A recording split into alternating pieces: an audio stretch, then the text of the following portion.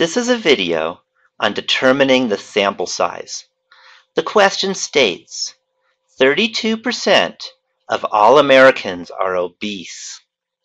If you want to find a 95% confidence interval for the proportion of obese people in your city, and you want an error bound of no more than 0.03, how many residents do you need to survey? So let's start by finding our cast of characters.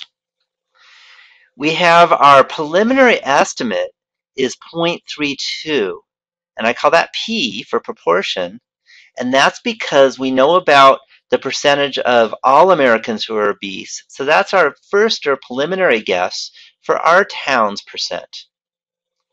We want a 95% confidence interval, so that tells you Z sub alpha over 2 is equal to 1.96. 1.96 is a value that corresponds to 95% confidence. And then we want an error bound of 0.03 because that's given in the question.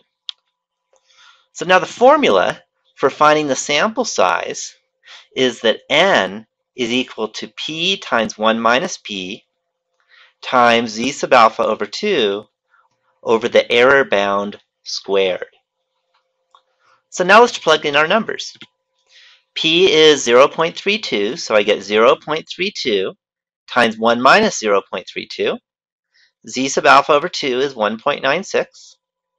Our error bound is 0.03. I square it, and I put that in my calculator, and I got 928.81. So remember, when we're finding a sample size, we always round up.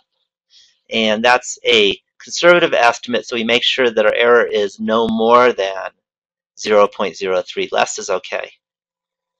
So I'm ready to state my conclusion.